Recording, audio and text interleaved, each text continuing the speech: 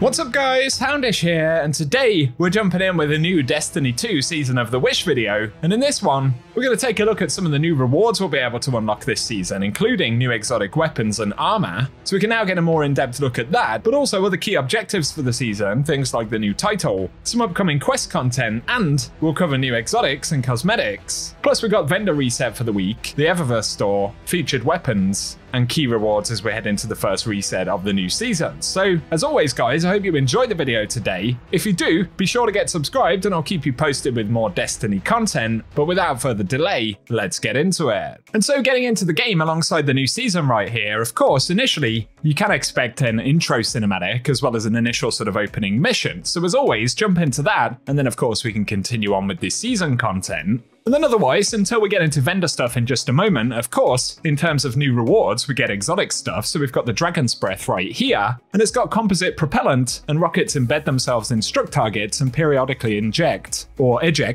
incendiary fuel that inflicts scorched damage, and the longer the weapon goes without firing, the more fuel the next rocket contains. On top of that, we can see it's got volatile launch, black powder, and then high octane, and igniting nearby targets partially replenishes fuel, and the weapon refills itself from reserves upon gaining maximum fuel. So pretty interesting, certainly curious to try it out. It's also got short action stock right there, and once acquired we can of course visit Banshee to pick up the quest and work on getting the catalyst. Otherwise though, in terms of exotics, there's not a whole lot that's visible right here in collections. We can see that there's going to be an ornament for the new exotic bow. This was revealed inside of the trailer. The one thing that we can add for the exotic bow though, is that it's called Wishkeeper, and it says it's discovered among the mysteries of the Black Garden. Charge Wishkeeper by dispatching your foes and lay traps for any that remain. So presumably that will be an exotic quest weapon that we'll pick up later on in the season, but for now, that's all we have to initially preview in this video.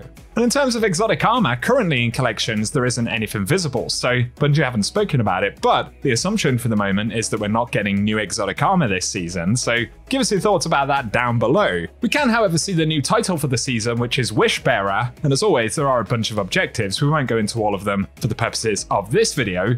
Nice new exotic ghost shell available right there. So give us your thoughts on the Wishbearer title. And otherwise in terms of rewards, I will be sure to keep you posted.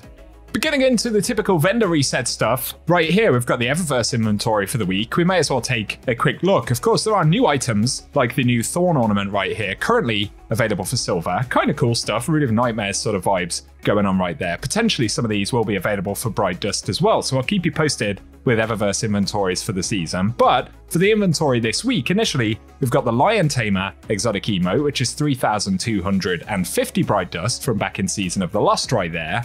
We also have the Cosmos Shell exotic ghost available right here, and that one is 2,850 Bright Dust. And then there is the Box of Tricks Transman effect available this week, as always, costing 450 Bright Dust. And then we get a new shader for the season right here, Princely Presence, which I believe I'm saying correctly right there. A rather bright looking shader, but a new one nonetheless in the store this week. And then also we've got Golden Age Wine, and as always all of the shaders in Eververse cost 300 Bright Dust. And continuing to focus on Bright Dust items, as always we don't tend to see a lot of very brand new stuff for Bright Dust in the early weeks of the season, but we've got the Nothing to See Here exotic emote available for 3,250 Bright Dust. On top of that though, we've got the Slap Fight, a legendary multiplayer emote, which is available right there, and that one's 1,250 Bright Dust. And then there is the Scavenged Shell exotic ghost, which is 2,850 Bright Dust. And in addition to that, we've got the Assembly Stinger exotic ship here, which is 2,000 Bright Dust this week. So we'll take a quick preview of that one, rather interesting looking thing. And then we also have the Roaring Primeval exotic sparrow, which is 2,500 Bright Dust. Of course, exotic sparrows, or sparrows in general, have had their speeds updated, so they're all much faster now, which is a positive.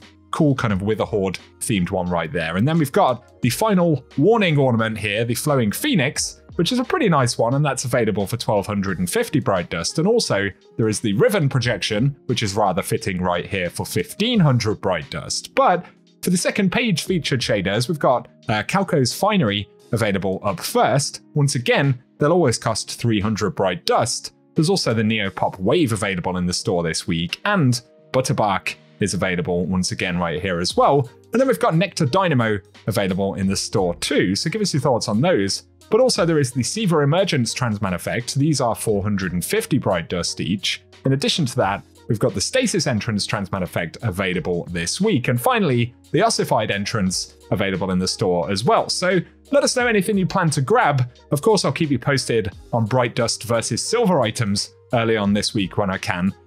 Once again, makes sense that we don't get a ton of brand new stuff available for Bright Dust, but of course, you can jump in and preview all of the items available for Silver. Just keep in mind, many of them will be available for Bright Dust later in the season as well. Also, a quick mention right here, separate to the rest of the season weapons, of course, we can get the new Ritual weapon available on the Ritual vendors, so Shax the Drifter and Zavala, and this is the Chivalric Fire. We can see it does have Relentless Strikes or Repulsor Brace. It's also got Tempered Edge and Balance Guard. And then we've got Attrition Orbs, or Destabilizing Rounds, with Attrition Orbs being a new perk, and dealing sustained damage creates an Orb of Power. So that's one of the new weapons.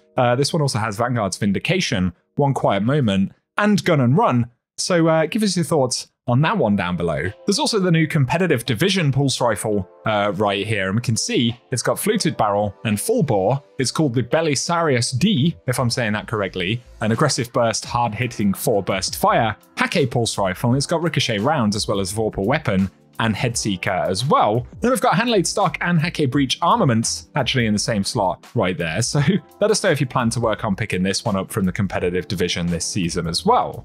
But for Banshee's inventory right here, Bungie have switched up how the rewards are obtained, and of course there is focused decoding, where we'll get different foundries featured every day over the course of 4 days. So day 1 is Omolon and Soros, as we can see here, and then day 2 should be Soros and Hake, with day 3 being Hake and Voiced, and day 4 being Voiced and Omolon.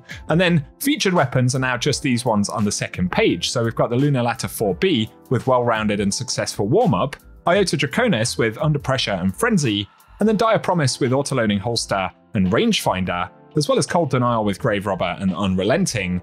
Then the Palmyra B, which has got Surplus and Chain Reaction. Just keep in mind, these weapons, the featured weapons, will potentially change throughout the course of the week as well. But finally, at Ada 1, if you're interested, this week there is the Tangled Web set of armor, and then we've got the Valkyrie Zero shader right here. Man, I'm trying to rush too quick.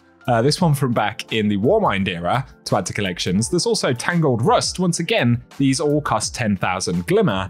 And then we also have the new Monarchy Succession. Not sure how frequently these ones have come up over the past few weeks. Maybe they've updated Ada to be able to sell slightly different shaders, I'm not sure. Let us know in the comment section. For some final bits of content right here, we don't know what the Nightfall weapon is this week as we've got a new rotation, and typically we need to see the full rotation before we know exactly which weapons will drop. But the Nightfall itself this week is Psyops Battleground on the Cosmodrome. So it's interesting to see that one come back. Of course, it will also be a Grandmaster Nightfall this season. No doubt there'll be a couple of sticky bits inside of that, especially on GM, but give us your thoughts down below and let us know if you plan to dive into the Nightfall this week.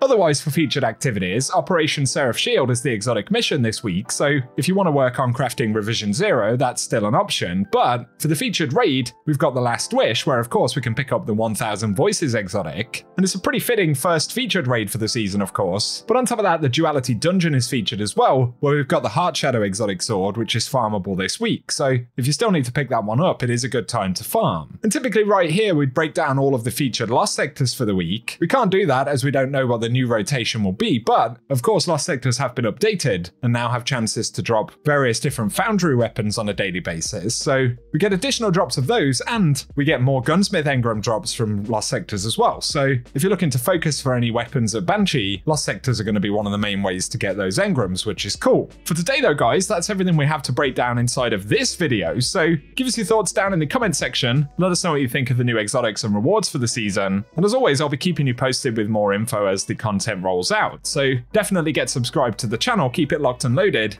hit the notification bell as well if you don't want to miss out on any content. But otherwise, I appreciate you tuning in, and whatever you get up to, I hope you guys have an awesome day.